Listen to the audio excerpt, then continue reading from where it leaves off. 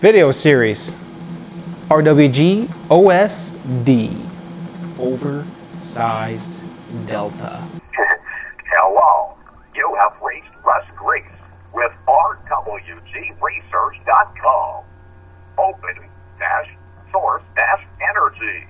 Hey, what's up everybody? So, before this video starts, I decided to make this video.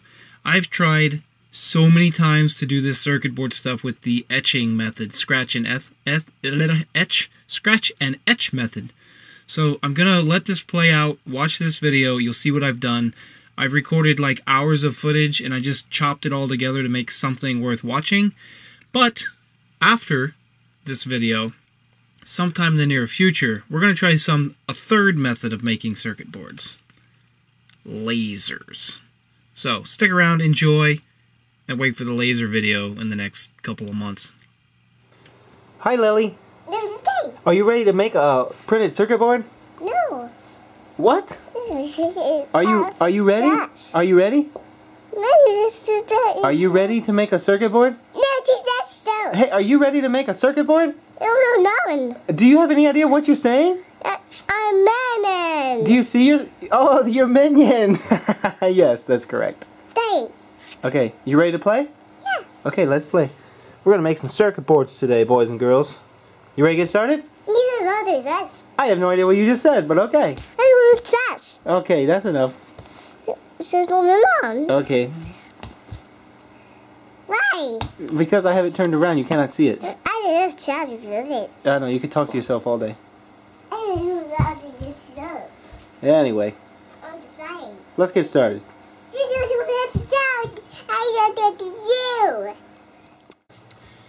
Welcome back to the PCB 3D printing making. Are you ready? Okay, here's what we're going to do. I spent a lot of time trying to get this to work with no success. So I made this. What is this, you ask? No. What? What is this? This is yours. Okay, this is a jig that holds my circuit board in the right spot. Okay, it's almost flush with it, but it doesn't really matter. It just needs to be in place. And then on this board, I've marked 4 holes exactly 90 millimeters away from the center of this board, right in the middle. So now when I do this, I can flip the board over, I can put it back in the same spot, and we should have a perfect matched double-sided circuit board. So if I did not have this a double-sided circuit board, I would have been done with this a long time ago. But I needed it to be double-sided because I have stuff coming out of the top and stuff coming out of the bottom. So let's see if this works. First things first, we need to coat the circuit board with a coating. You have to excuse the chitty-chatty in the background. I'm going to go ahead and wipe this circuit board down with some denatured alcohol, acetone. Put that back. Anything else, it's fine, but that's what I happen to have. So we're going to do it. Yeah, go put that back. Here, go put this back. Thanks. Big helper's not really helping me. Alright, the idea here is to attempt to get rid of some of the fingerprints. So I'm going to try to just hold on to the edge of the board. This isn't a hugely necessary step, I don't think, but we're going to do it because we can. Alright, so we pretty well got rid of the... oh, I need safety glasses? Lily says I need safety glasses. We pretty well got all of those done. You cool? Am I cool now? You're a giant distraction, but awfully cute. Here, come sit over here so we can see you. Come sit over here. Wow. Yes, wow. Alright, here's the circuit board. We are going to coat it with this Sharpie marker. Now, using the tip of the Sharpie marker would take a really long time. So what I've done is I've removed the back of the Sharpie, and I'm using the felt on the back. I cut off the plastic so I can get right to the felt. Now, you ready for this, Lily? Yeah. Now, we can just coat this bad boy. Oh, I need to fix the felt. I need to get it more out. Look at that. Wow. What do you think of that, Lily?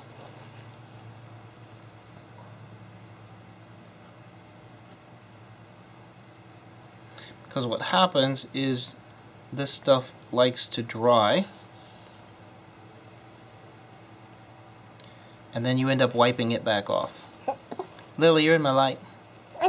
Come sit on the other side of me. Come sit over here. No. Why not? Not. Come on, just help me out. There you go.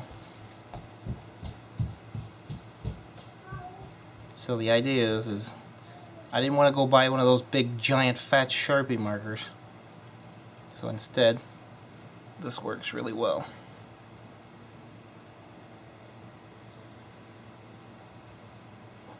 Now, I already tested this. One coat seems to be enough.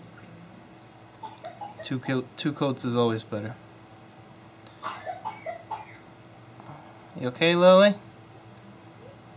The thing I've noticed about 2 coats is if you do this after you let it dry, you end up just wiping it back off. So we're going to do both sides.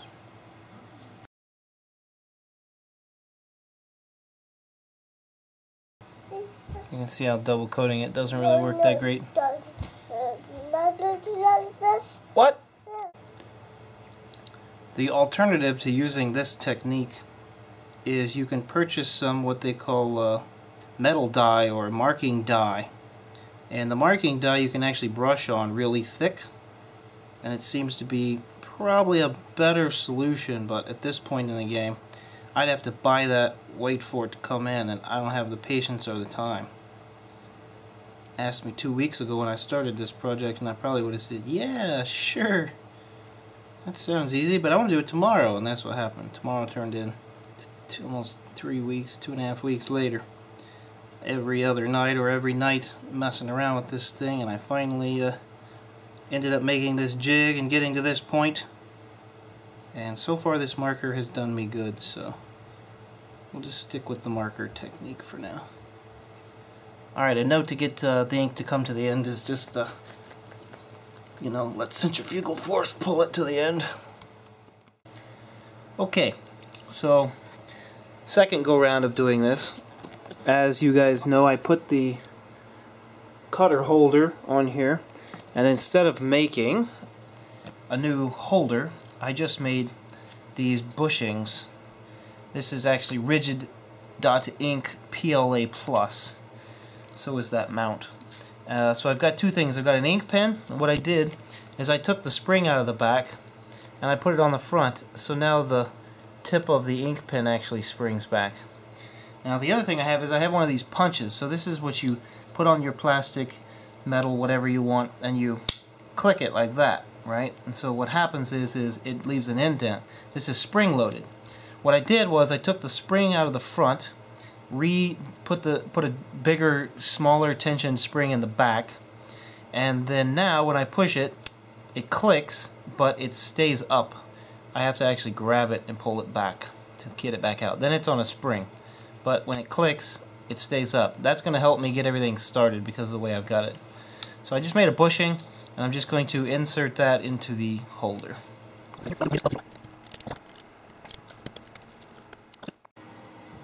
First things first, we're going to lower the Z-probe, put the other one up, and level the bed.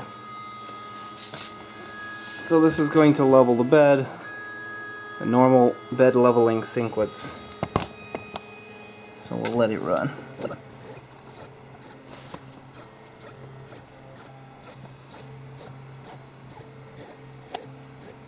Alright.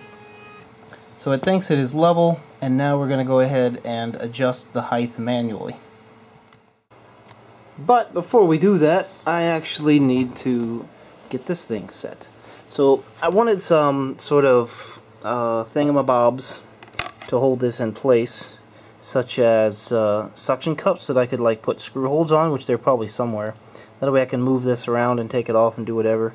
But I'm actually going to just get this thing centered.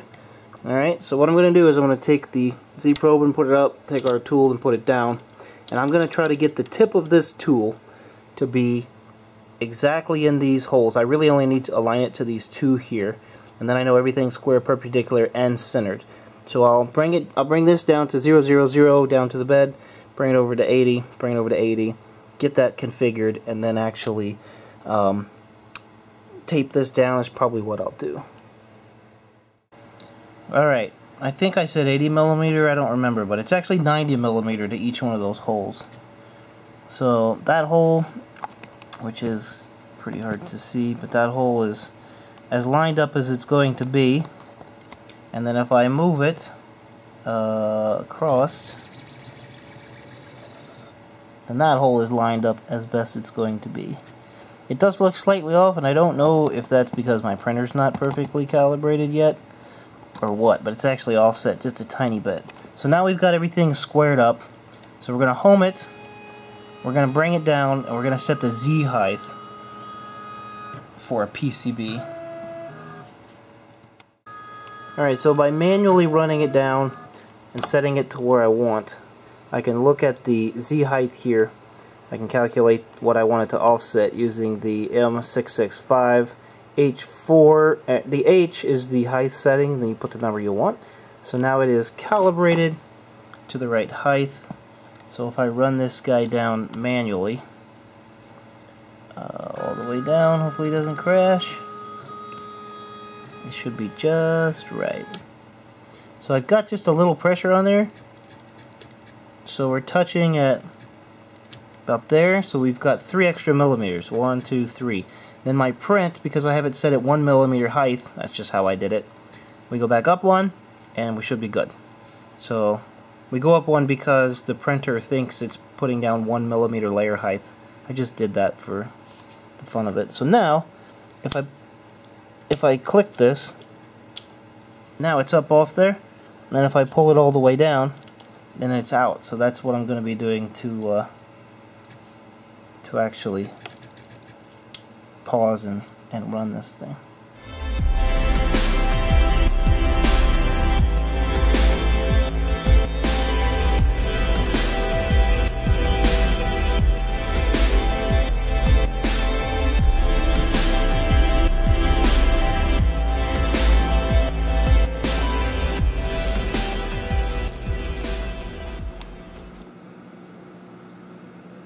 Look at that. Etched with a sharp point. Now it's time to dump it in the solution. Alright, so here it is. The only issue I see is you can kind of see how the copper lines fade and come back and fade and come out. That's due to the ink being pushed into the groove. You can kind of see that on here. I'm not sure if that's going to make a huge difference, or if the ink is now thin there, or if it's loose. Honestly, I don't know. I sharpened my scraper hoping that would take care of the problem, but there's probably ink on that scraper. But anyway, so here's what I got set up. I've got my sulfuric acid, I think it is. I can't remember. Anyway, it's the stuff from where's this from? Old stuff. This is from Radio Shack. Anyway, I've got some forks sitting on the bottom so that I can fill this up with hot water, and I can get this stuff pretty hot because it works a lot better when it's warm. So we're going to dip it in here, and we're going to give it about 20 minutes. We're going to take it off and we're going to rinse it. So let's hope it works. Need to get something and poke it in there.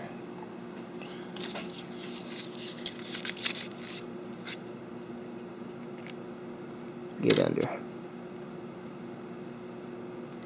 In you go. Alright, starting the timer, 20 minutes. Okay, our 20 minutes is about up. I actually ended up taking it out at 15, or yeah, 15, and washed it and see what it looked like. It needed some more, so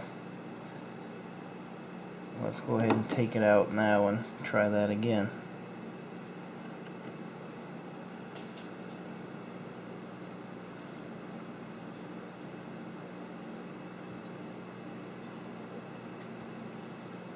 So it's starting to eat away some of the marker, and also I had I also had already etched and resanded, or scraped and resanded this board, so those go in opposite directions as these traces, so that might cause a serious problem. Traces might be eaten into. Alright, let's go rinse this off. Alright, so it is illegal to wash, or not to wash maybe, but to dump this stuff down the drain or the toilet, so I don't know anything about washing, but you're not supposed to just dump it.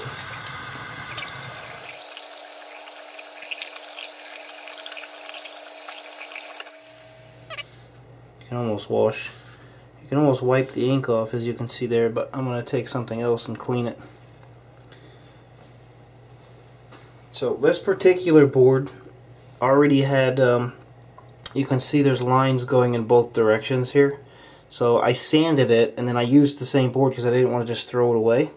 So what happened here is you've got two things on top of each other, and I think some of the other lines are deep enough that the ink didn't get in good enough, and it actually is going to be causing a cross problem.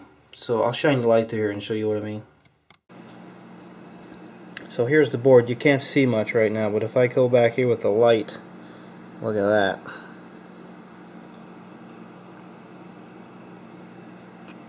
So can't see really much of anything, but boom, those traces are cut. And here you can see those lines I was talking about.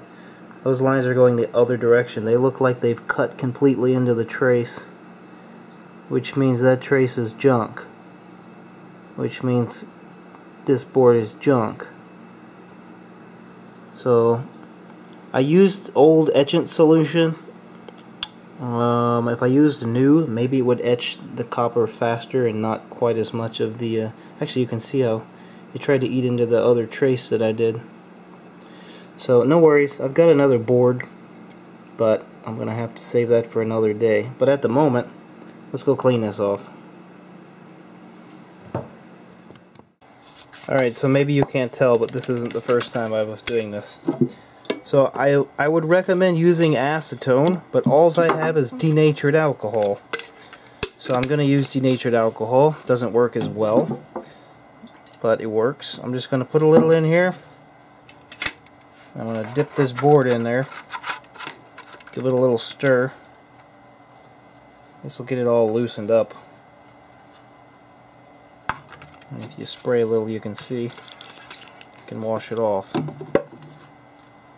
So what we're actually going to do, get this nice and stirred up.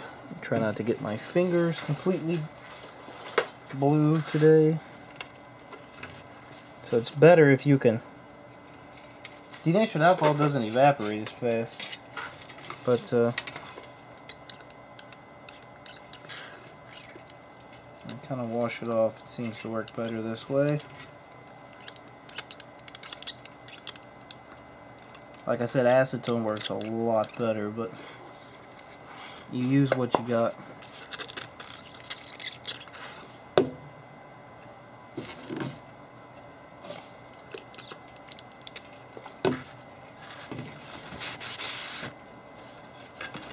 And we can wipe anything off we got. There's our finished board. Now you can see these nasty lines. Not the other lines, but the brush marks. That's actually the marker brush marks. You can see this side of the board looked like it etched a lot deeper than this side. This looked like it had really, really, really, really fine lines. I mean, you almost can't see the lines. See how fine they are? And on this side, those exact same lines are a lot thicker, which means it etched a lot further. So let's just let's look really quickly with the light again. So there's this side. You can see those other crosshatch marks which are cutting into my board, especially through there. I'm pretty sure those traces are completely cut. They can be soldered, but maybe I can salvage this board if I can solder those. If it's just a few, it's not a big deal. Now this side didn't have, actually this side did have those scratches. This side must have just been deeper or something. Yeah, that's what it was. This side was a lot deeper. Anyway, freaking sweet. We know it works. This is the second time I've actually done this with actually etching one. But alright, now we could lightly sand this. Let's try that real quick and see if we can clean this up. But I'm afraid if you sand it, you're going to put copper in these holes. So actually, I think I'm not going to do that.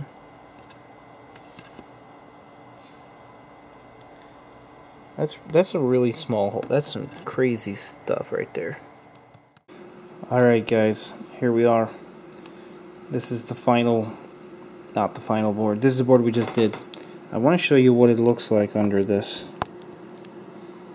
So this is very important because this tells the story. First of all, you can see right there that other etching. See how it's etched on top of it and it cut the traces right there? Especially like right there, look at that, just right through all those traces. However, we can also see how accurate this thing is. There you can see one of the traces actually isn't cut all the way through, which is probably where some of the marker was fudged into the crack.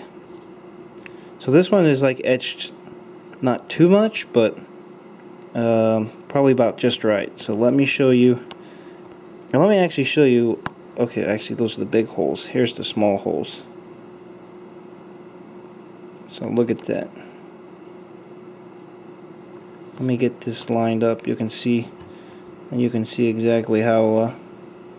Sorry about the double lines there. It's just the light reflecting, but you can see how. What is that? That's millimeters right there. So you can see how tight the tolerances are. It's pretty impressive. I mean, look at how small those holes are. Here's my finger. Now the other side of the board is what I kind of wanted to show you. This one, although it looks really good at, you know, when you just look at it, see that? But when you get the microscope out and you start looking closer, let's see if we can get it to focus. When you start looking closer, look at that. See that? It's like a patch of something. I don't know what that's all about, but it's actually not etched all the way through. There's another trace going the other way. Right there, look at that. That spot right there. See how it's not etched all the way through? That's a short circuit. That's no good. And you can't really see that with the naked eye, even with this. Oh, actually, almost caught it right there. See it? You can kind of see those patches. And that's I sanded this, so maybe there's sand patches in there, or maybe those are actually just marker scrapes. Anyway, just to kind of show you that looking through it like this doesn't really help if you can't see the other side. Let's try something. I got an idea. There we go. And now we're looking like a dark microscope where you're looking underneath it. It's almost too bright. There you go. Pull the contrast back.